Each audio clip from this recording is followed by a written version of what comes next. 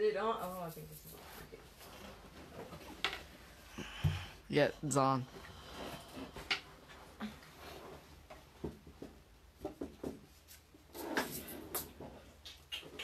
This is my PWOC rock for our program day.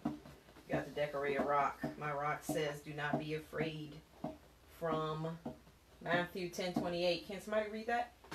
Let's get started today. Matthew 10:28.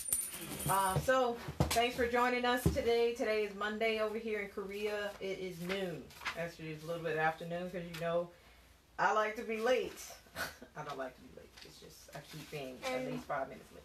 Oh yeah, Matthew 10:28. What is it? And do not fear those who kill the body but cannot kill the soul, but rather fear him who is able to destroy both soul and body in hell. Yes, okay. When you read today, which you will be reading at several points today, I would like you to read with clarity and enunciation and projection of your voice out into the world, right? Because we're broadcasting to the world a message of hope in these times. That is the whole purpose of these Bible time and worship messages with you all. It's their week 6 of online schooling here in Daegu, Korea, and we've been going through this a bit longer than probably you who are tuning in. And each day, though, of their school day, we've met, if God allowed. We've met to just be intentional about this time, that we would, in the midst of everything that is going on, that we would make sure to continue to be spiritually fed through the reading of His Word, through meeting together as His body in prayer, and just discussion. So this is what you guys are seeing through the videos, but we also talk about the Lord throughout our day as He comes up. He's a part of our day. He's a part of my day, so I try to make Him a part of the children's day. That might not be what they're thinking about first thing in their minds, but it's my job, I think, as a mom, having been entrusted with this message and this hope to share it with the people around me. And right now the people around me are my children, and since we live in a time that has internet access, it's also with you too. So I pray it is encouraging to you. Please let us know, tell us hello that you're here, and I'd just love to connect with you later and just be with you. All right, so what's the plan for today? Today's plan is, I was thinking to start off this week talking about something that I came across in my this 10-day devotional that I got invited to on YouVersion through some friends. I think these are children of friends that I knew back when we were stationed in JBLM in Washington State. Someone invited me to do The Good Fight. It's a devotional called The Good Fight. And I like this devotional on YouVersion or Bible.com because it just has several passages in there that remind me of God's truth. So I'm trying to remind other people of God's truth, but every now and then I do get overwhelmed with the things of the day, the things that are surrounding me, the news reports, social media feeds, my own thoughts, right? They get in my way sometimes, and through just doing this devotional with other people and just seeing the scriptures that are there to remind us that we are in a fight. This is the good fight, and we need to be ready. So I have a message that I kind of thought about that sprang off of one of these days and some things that were going on in our life. So we're going to kind of talk about that through the reading of God's Word, through a time of worship and prayer. So we're going to start off with worship today to just prepare our minds and get ready for the message through, just thinking about, God, what do you want me to say today? And this is what we got. And I pray it's encouraging to you and to you who are listening. You guys got anything to say about the day? How's it going? I have a lot of homework. You have a lot of homework. It's Monday. You don't have to do everything today. No, I have a lot of things assigned today. to do today? Okay, all right, I don't know. Maybe they just want to, it's the end of the grading period this week. So it might be that they're trying to get some things in.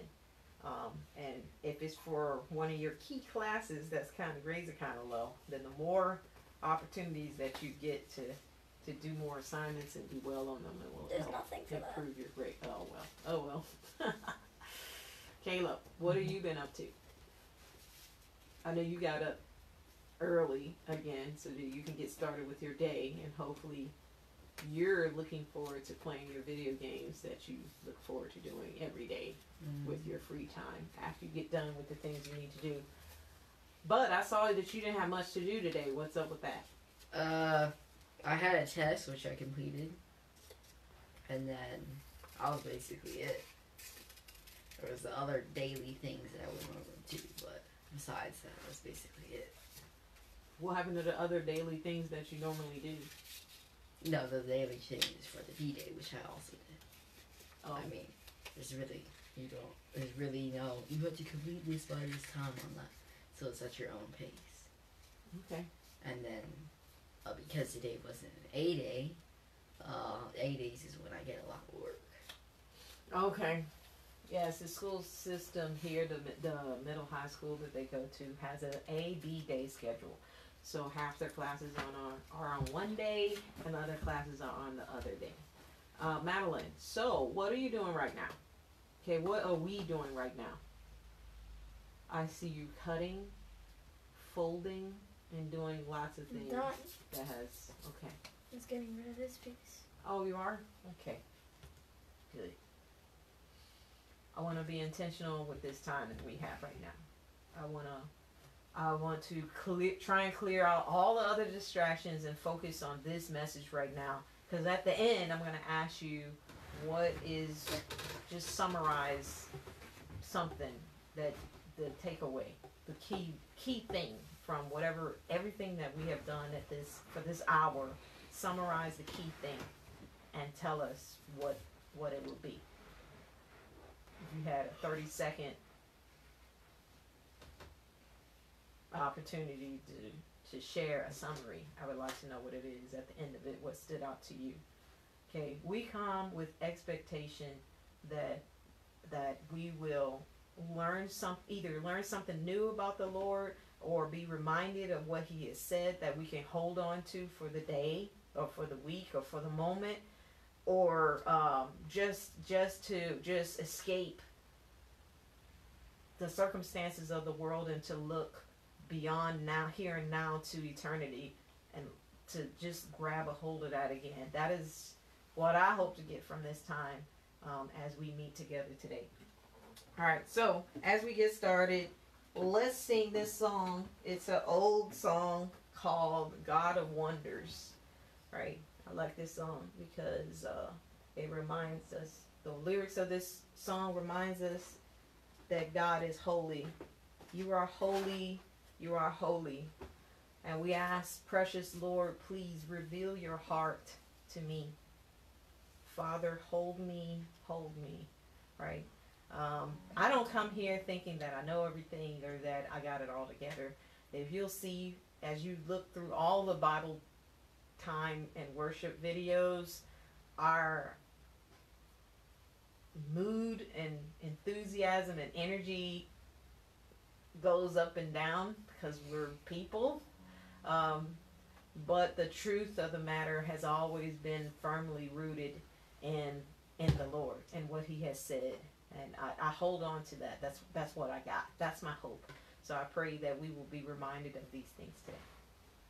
All right, so we'll pray a little bit at the end of the songs before we get into His Word. But first, let's go in the song, and I pray that this time would just help us to focus on the Lord.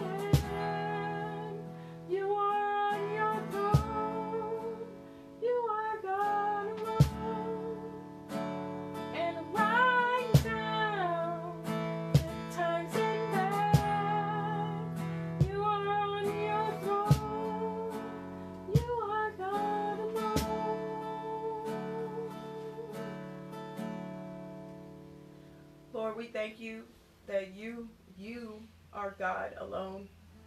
And right now, like the lyrics said, and right now, in the good times and in the bad, you are on your throne and you are God alone. Lord, help us to hold fast to this truth. And I'm talking to those that know you, those who proclaim your glory in word and deed. Lord, be with us today at this time, as iron sharpening iron, joined through your Holy Spirit, God. Give us your understanding. Help us to know and to feel your presence. Lord, you are here with us. You did not leave us here alone. You sent us the helper. Lord, I'm thankful, God, in what you have done, what you have already done, what you are doing now, and what you will do. Lord, I thank you, God. Lord, help us to hold fast.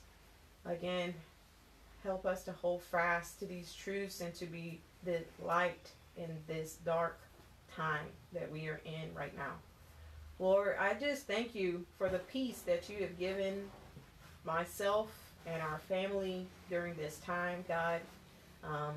This peace that surpasses all understanding, even in a time of trial and of crisis and of just not knowing what the future may hold, God. I have peace in you because I know ultimately what will happen. Lord, your word says that you will indeed return, and that unless that happens first, God, either way, I will be with you for eternity.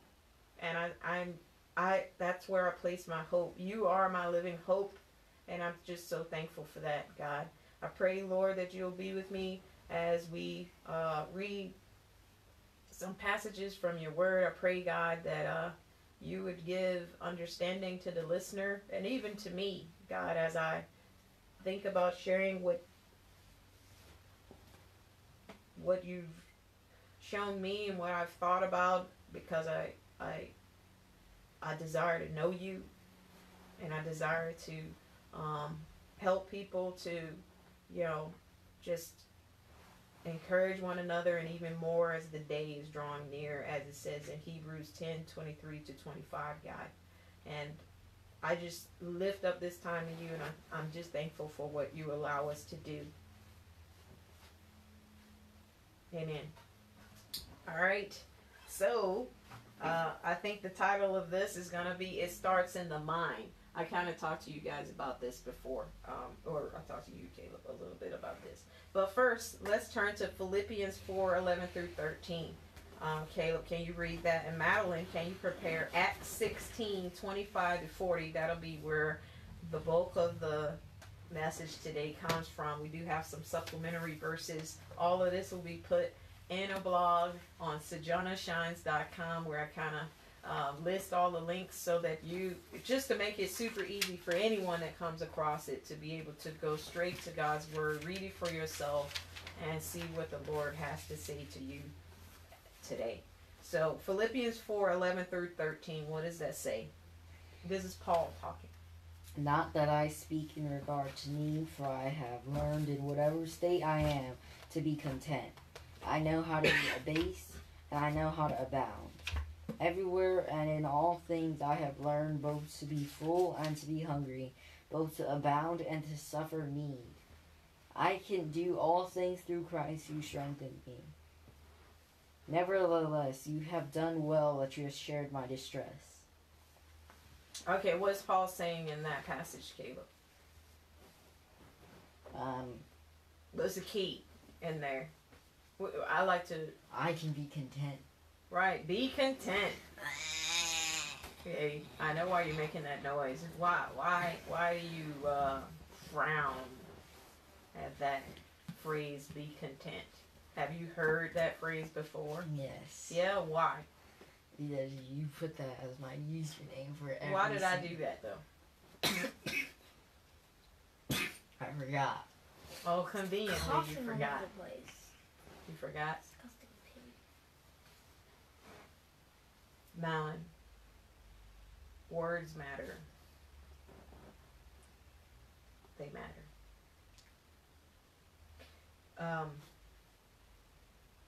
All right, I just want you to keep that passage in mind. Philippians 4:11 through 13. Paul says in any situation he has learned how to be content.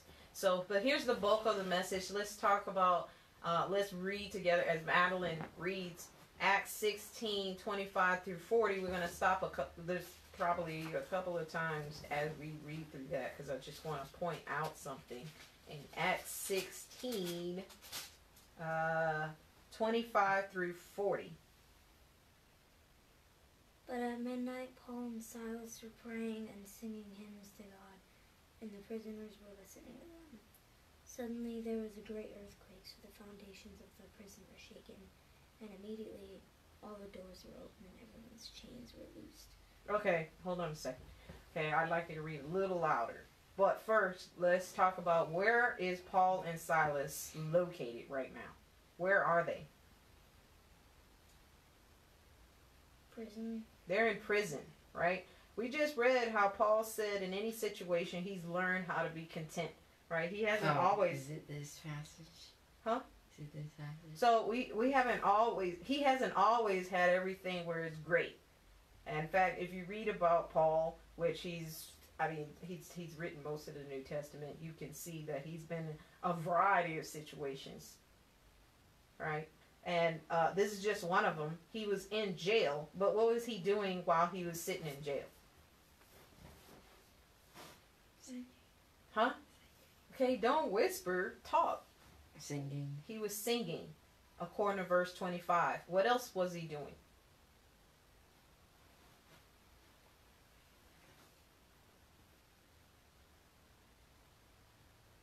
Okay, start over again and read verse 25. But at midnight, Paul and Silas were praising and singing hymns to God, and the prisoners were listening to them. Okay, verse 25. What were they doing, Paul and Silas? Praising and singing hymns to God in jail. Who was listening? The prisoners. It says in verse 25, the prisoners were listening to them. So even in the situation, I don't know, who wants to be in jail? Nobody, well, most people don't want to be in jail. They were in jail, and yet even though they were in jail, and by the way, if you read before verse 25, you can see why they went to jail. You can see why they went to jail. So they were thrown in jail.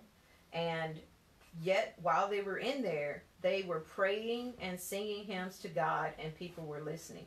Let's see what happened, though, even while they were in this unexpected, undesirable situation. Even though they were in that situation, they still praised the Lord. And let's see what happened because of their actions.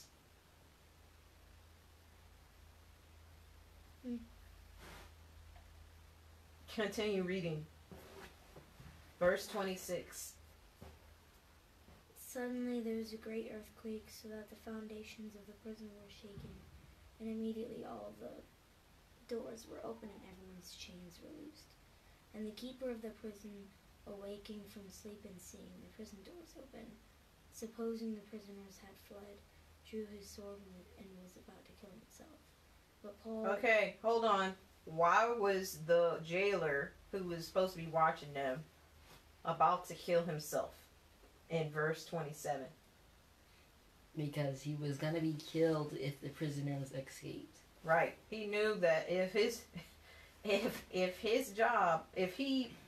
his boss came down and his job was to guard the prisoners and all the prisoners were gone, he knew that he was a dead man, basically. So he was about to kill himself. The Romans did not play. They were experts, known to be experts at torturing people, right? And we know that even more so because of what they eventually did. No, this is after Oh, what they already did then. Thank you, Caleb. What they already did to Jesus himself and others is just what they did.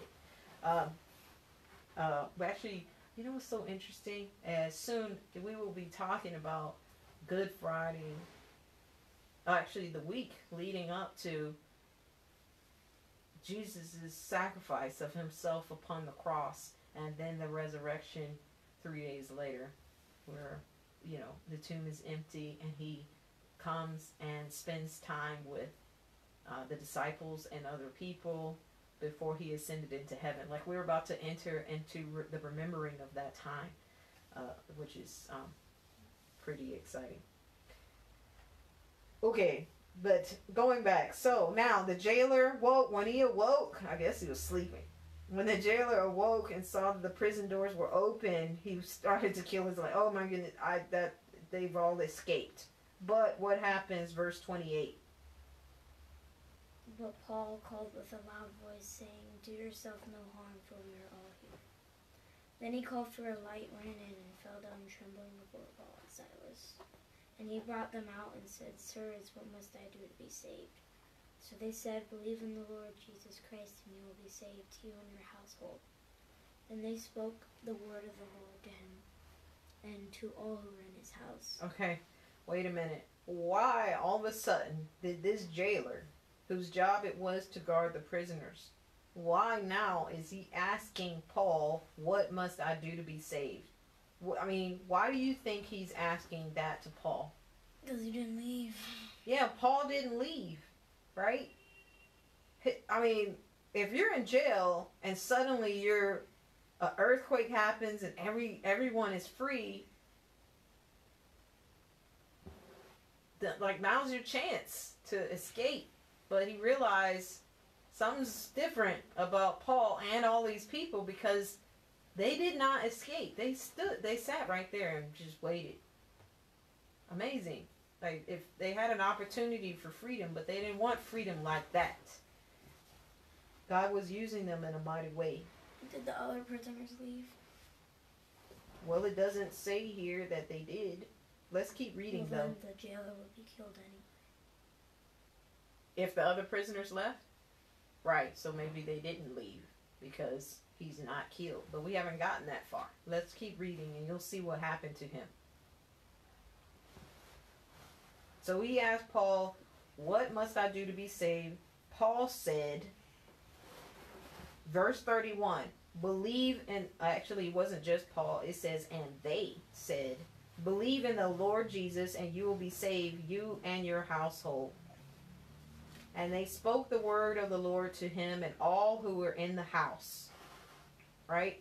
So it's not just like me. By the way, this verse right here can seem confusing. If you think that verse 31 says, if I believe as maybe one of the leaders in our household, right, and my kids are here, if I believe in Jesus, then I will be saved and so will they, automatically, because I believe. That's not what it's saying here.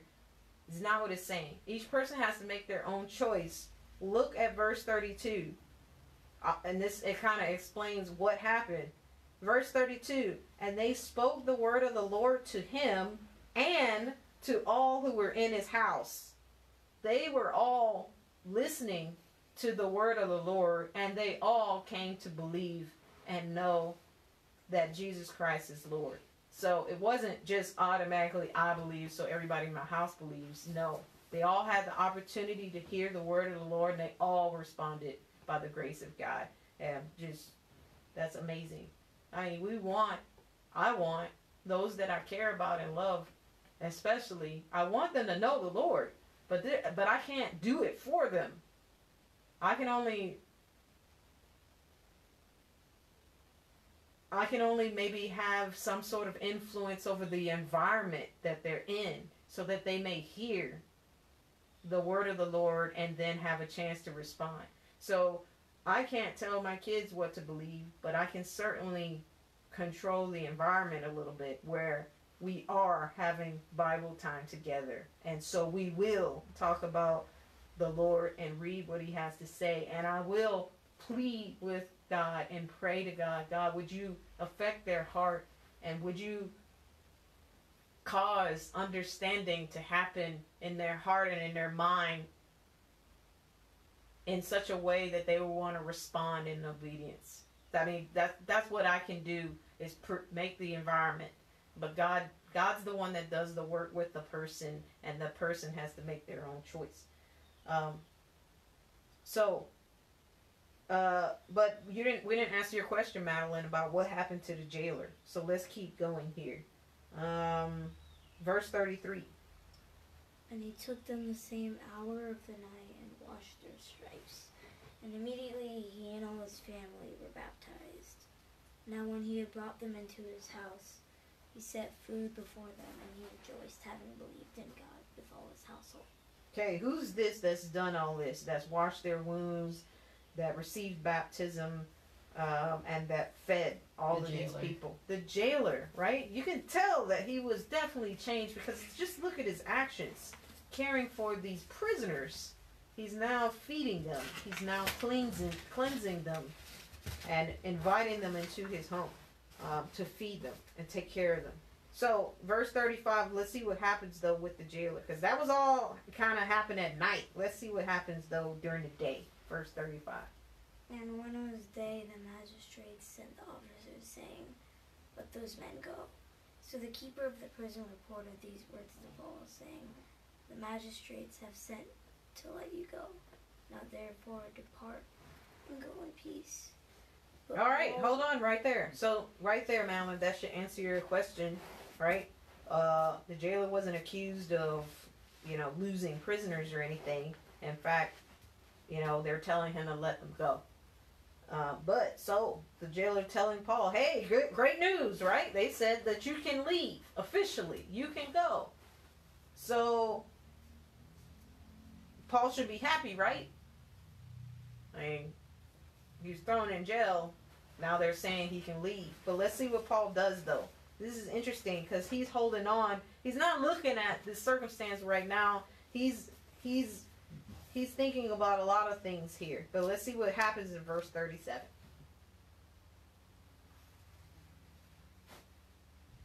But Paul said to them, "They have beaten us openly, uncondemned Romans, and have thrown us into prison. And now do they put us out secretly? No, indeed, let them come themselves and get us out." And the officers told these words. And the officers told these words to the magistrates, and they were afraid when they had heard that they were Romans.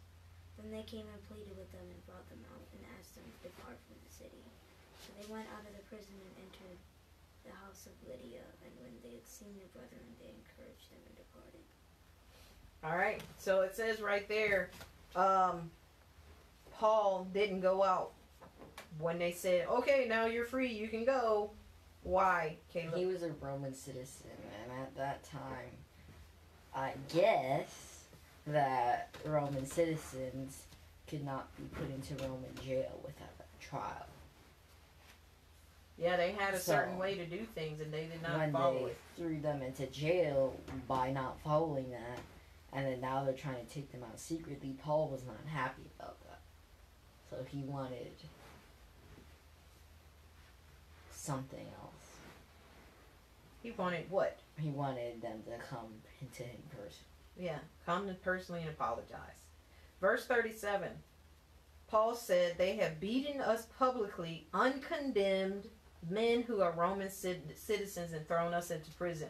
It sounds like he was not, that was an unjust thing that has happened to them, that they were thrown into prison. So going back, remember, so this happened to them not because they deserved it. He's saying that they didn't follow protocol. They threw them in the jail and beating us publicly, uncondemned, men who are Roman citizens, and thrown us into prison in secret. So he's saying all of these things have happened. Certainly doesn't sound like something that was constant, like something that they expected to happen because maybe they had wrong behavior or no. Sounds like they were treated unfairly or unjustly. They were treated this way. But did that affect their attitude while they were in prison? No, it didn't. Because if we go back to the very beginning, verse 25, it said they were praying and singing hymns to God. It didn't affect their attitude in prison. They were still praying and singing hymns to God, even in this unjust situation that they were in. So, my point is, it starts in the mind. What are you thinking about? What's your posture? What's your attitude towards your situation and towards the Lord? It shouldn't change because the circumstances are, unexpected or unjust, or you didn't do anything to deserve it. It doesn't matter. Remember, Paul said in Philippians 4:11 through 13, he knew how to be content. He had learned how to be content in all situations because God is God. Right? That's a paraphrase. Read Philippians 4:11 through 13. Now, I would like to give you two verses kind of like to focus on during this time. Caleb, read Romans 12:2, and Madeline, read 2 Corinthians 10:5. B. When I say B, that means the last part of 5. But if you don't understand that, just read the whole verse. 2 Corinthians 10:5 and Romans 12:2. So how do you keep a mind that is set on the right things, focused on the right things? Like Paul and Silas, they could have let their mind dwell on the fact that I've been thrown in jail unjustly, and how long are we going to be in here? Are they going to feed us and protect us? Does anyone else know that we're lots of things he could have been thinking about and dwelling on, but instead it says in verse 25, at midnight they were, not just one person, but they, Paul and Silas, were praying and singing hymns to God. That says something about community too, right? It's easier to there's a verse about a chord is stronger where there's two or more. So I'll have to. Do you know that verse about a chord is not easily broken when you have more than just one, right? Of course, I'm with the Lord, but it's even more encouraging when we are with other believers. Iron sharpening iron, right? I love that Hebrews 10:23-25 verse, right? Encouraging one another, and all the more as we see the day drawing near. That's what this is right here, right now. All right, so here's some 2 verses once I thought about this, these verses have kind of repeated itself. I've repeated it in my mind as I went on. Romans 12:2, what does it say? And do not be conformed to this world, but be transformed by the renewing of your mind, that you may prove what is good and acceptable and perfect will of God. Do not be conformed to this world, but be transformed by the renewing of your mind. Right? How can we be transformed by the renewing of our mind? How can you be transformed by the renewing of your mind? How can you renew your mind?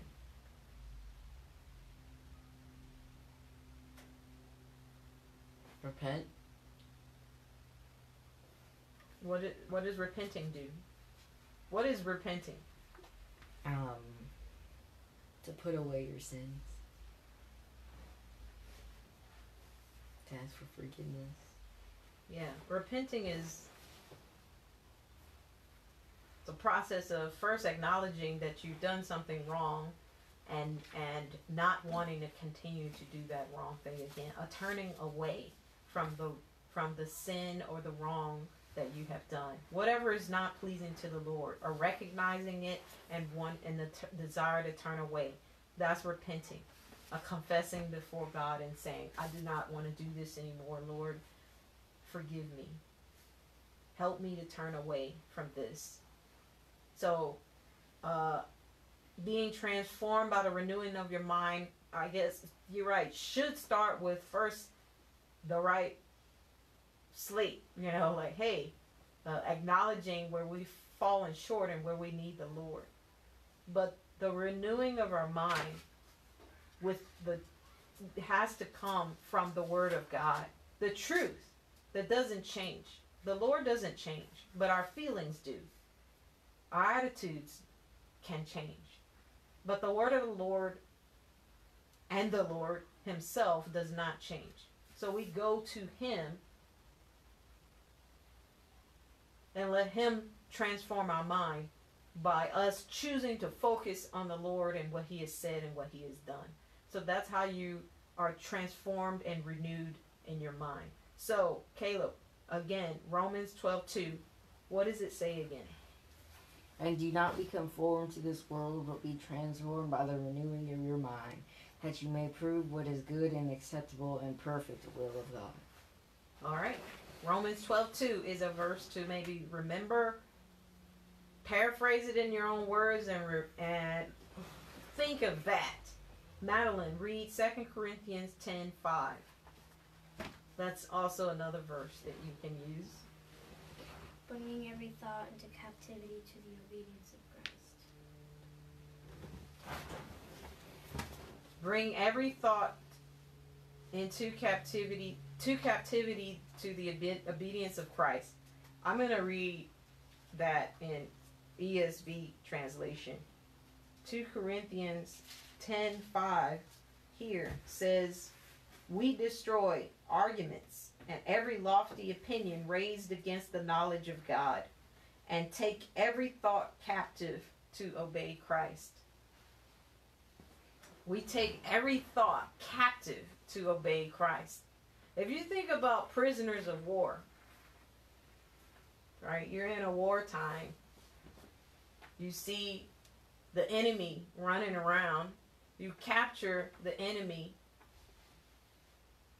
and you get a hold of him so that they obey whatever it is that you're trying to tell him to do. So our thoughts, right, run around all over the place. Don't let your thoughts have its way to ruminate and think about whatever it wants to, because that is not a good thing. It's not a good thing for it to just go on, especially at a time like this, because it can go on and on and on in ways that are not helpful to you or to the people around you. Remember Paul and Silas, what happened to them in the jail, as we read in Acts. Their actions mattered greatly. The people around him needed them to stay focused. They were the one that held the message. We hold the message, we who know Christ. It's important that we stay focused and we stay in the game. It starts in the mind. Let us choose to dwell on the things of the Lord. 2 Corinthians 10:5, again, it says, we destroy arguments and every lofty opinion raised against the knowledge of God, and take every thought captive to obey Christ. We take every thought captive to obey Christ. Is there a thought in your mind that you think about, oh, you know what? I don't know how long this is going to last. This is horrible. This is terrible. I'm losing everything. There's really no point. Those thoughts are not captive to Christ. If they were, then how does that compare to God being in control? How do these thoughts compare to the fact that this earth is not our home? This is temporary. How does that compare to, us giving the Lord all of our... God says, cast all your burdens on me. Like, are we doing these things? We're not. We have to take our thoughts captive and make it bow to Jesus. Again, this is a thought that came out of the Good Fight 10-day devotional on YouVersion or Bible.com. And it was saying in the devotional that your thoughts must bow to God's word. We are in a war, a good fight. That's the name of the devotional, the Good Fight. We need to capture our thoughts and cause them to yield to Jesus. Don't let your thoughts run rampant. 2 Corinthians 10:5b. we take every thought captive to obey Christ. If you have a thought in there that you're letting think and dwell and just kind of grow, you might start to think that that thought is the truth. But is it? We have to go back to the word of the Lord. We are not to be conformed to this world, but be transformed by the renewal of our mind, according to Romans 12:2. All right, so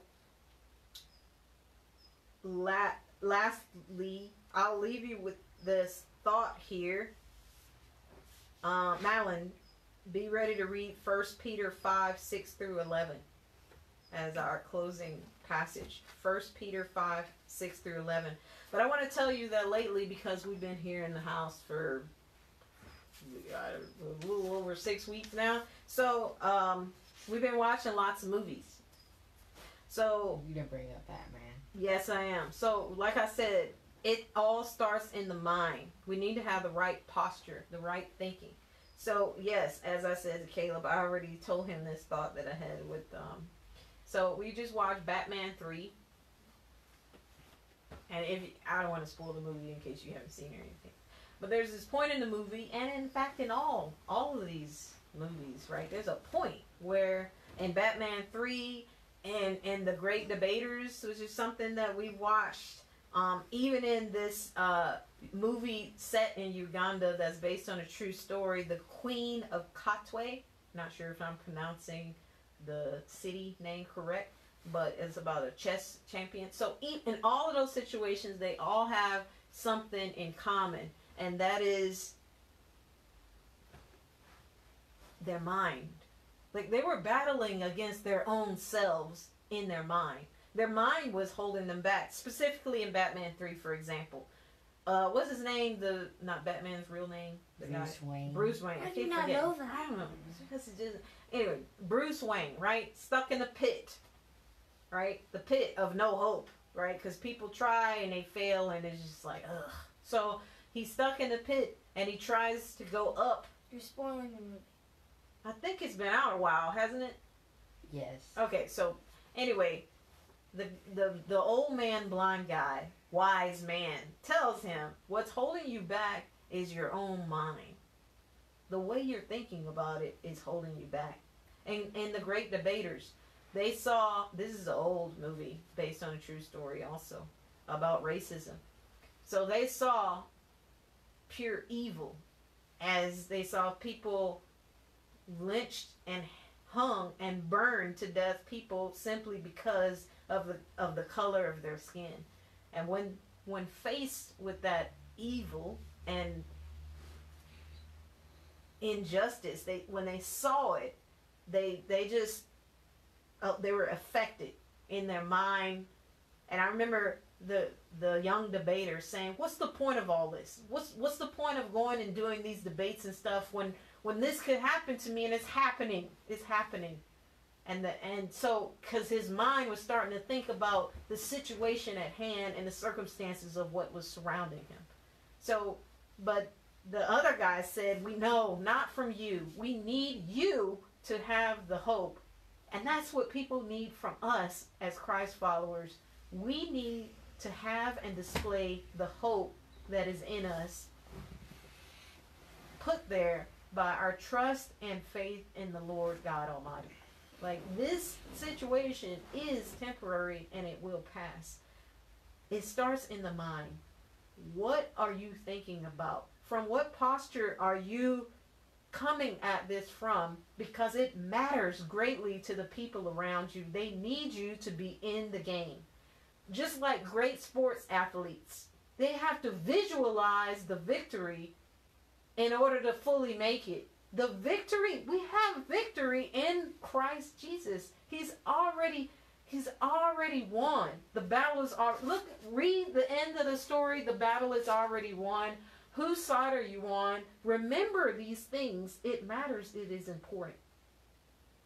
John 16:33 says, "In this world you will have trouble, but take heart, I have overcome the world." Jesus Christ says that. There's another verse that you can remember and hold on to.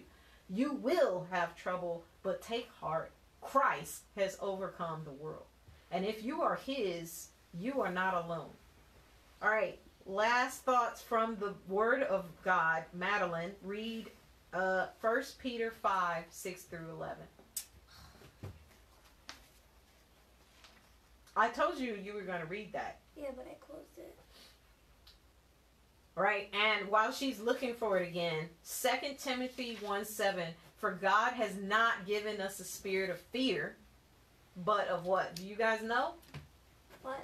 God has not given us a spirit of fear, but of what? Hope. Courage. Joy. See, this is why we have to read God's word over and over again, because we forget. There's too much going on today. You must be in his word so that it can be there when you need it. God has not given us a spirit of fear, but of power, love, I said it. and what? Courage. Self-control. Self-control. Choose what your mind will dwell on and think about. It starts in the mind. People need you to be ready and present and in the game. Sing songs and praises just like Paul and Silas as they were in jail. You never know who's listening. Therefore, humble yourselves under the mighty hand of God, that he may exalt you in due time, casting all your care upon him, for he cares for you. Be sober, be vigilant, because your adversary the devil walks about like a roaring lion, seeking whom he may devour. Resist him, steadfast in the faith, knowing that the same sufferings are experienced by your brotherhood who called us to experienced by your brotherhood in the world. But may the God of all grace, who called us to his eternal glory by Christ Jesus, after you have suffered a while, perfect, establish, strengthen, and settle you. To him be the glory and the dominion forever and ever. Amen. Amen. To him be the dominion and glory forever and ever. Amen. Last song, because I actually we should end here, but I want to sing a song just to tie this all together. I mean, it's all to the Lord and all to the glory of God. But I tell you what, this is amazing grace, that he came and gave himself for us, that we may have an opportunity to be in right relationship with him, right? And to have the hope that transcends all human understanding, right? We cannot have that without the Lord doing what he did.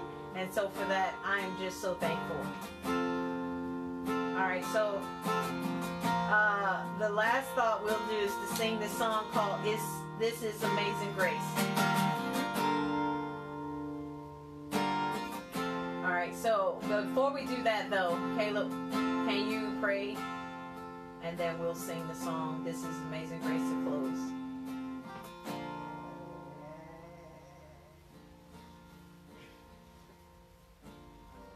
Dear Lord, I thank you for this day. I pray for the people in the U.S. that they will be able to deal with their situation like we did here in Korea. Amen. Thank you.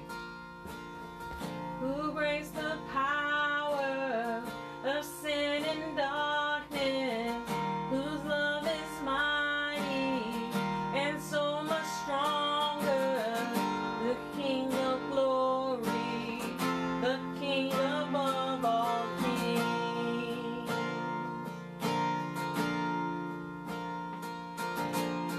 Who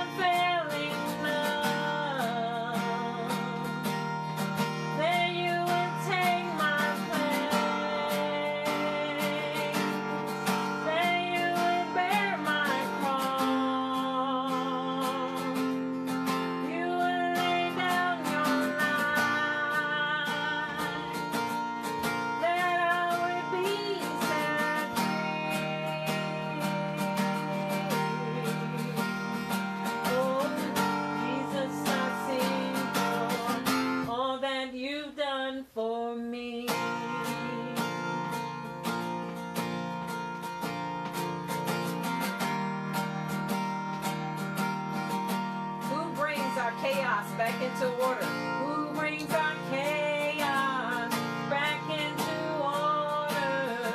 Who makes the orphan a son and daughter? The King of glory, the King above all kings. Who rules the nations? Who rules the nations with truth and justice? Shines like the sun in all of his brilliance. The King of glory, the King above all kings. Yeah, this is amazing grace. This is unfailing love. That you would take my place. That you would bear my cross. You will lay down your life. That I will be set free. Oh, Jesus, I think of all that you've done for me.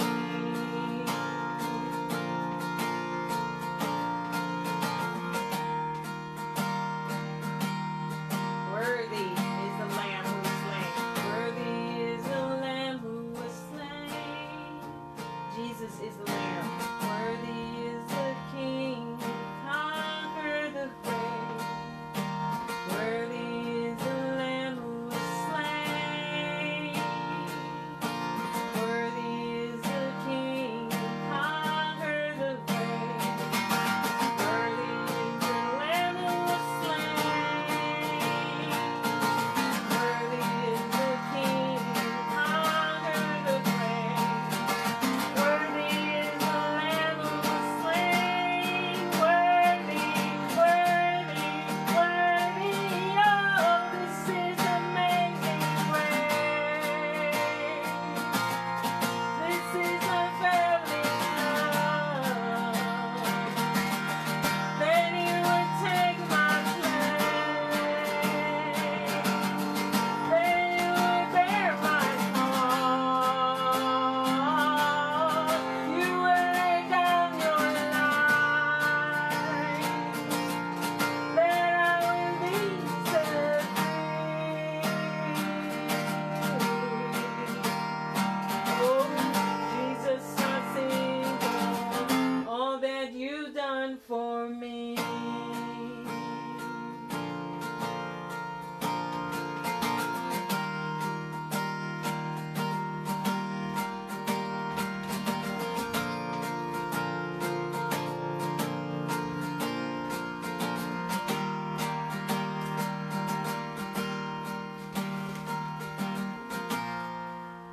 God, I was thinking about the lyrics of this song, and one of the lines said,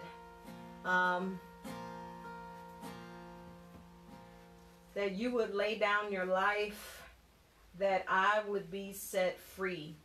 And Lord, I know that you set us free from eternal damnation and separation from you. You set us free from that, God, when we choose to believe in you. But you've also set us free from just dwelling on the circumstances of the day and not living with any hope. You set us free from that, God, because when we have a true picture of you and we have a true relationship with you and we know what you have done for us, God, that it sets us free from living a life today without joy, without hope. We can't have hope. We can have joy. We can have peace, true peace, because we know that ultimately this is not our home. We are with you now, right now. It doesn't matter the situation. Just like Paul said in Philippians 4, Lord, it does not matter the situation. We are content in you. We are content in you. so that even if we are placed in unjust circumstances, or what we feel like is unjust circumstances, like Paul and Silas when they were thrown in jail, God, we can still have a mindset like they did of just a focus on you, where we are just so in tune with you that we are singing hymns and praising you, praying to you, focus on you and your truth despite the situation. So much so that you use us, God, to bring others into your kingdom. Lord, their actions sincerely mattered, and they affected a whole household. And who knows how many others, God. And who knows who that household then affected. We have a job to do, we who know you. I pray, God, that you would remind us that you have given us not a spirit of fear, but of power and of love and of self-control, God.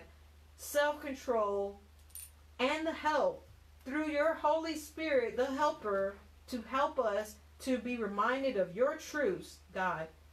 That we can cast all our burdens on you because you care for us, Lord. And I pray, Lord, that we would hold on to what we know in the times that of living in a time of where we don't know what the future may hold. And to be honest, we never knew what the future held anyway. We just acted like we did. So, Lord, we acknowledge, God, where we have fallen away from your truth.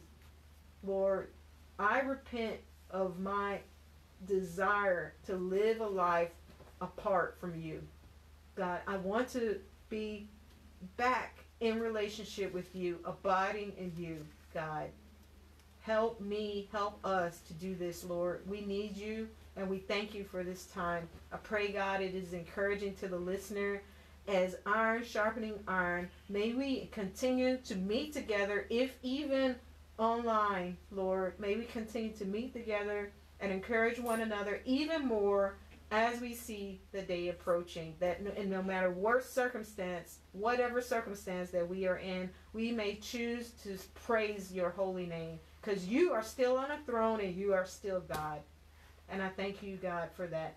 And it's in your Son, Jesus Christ's name, that I pray these things. Amen. Amen. It's amazing.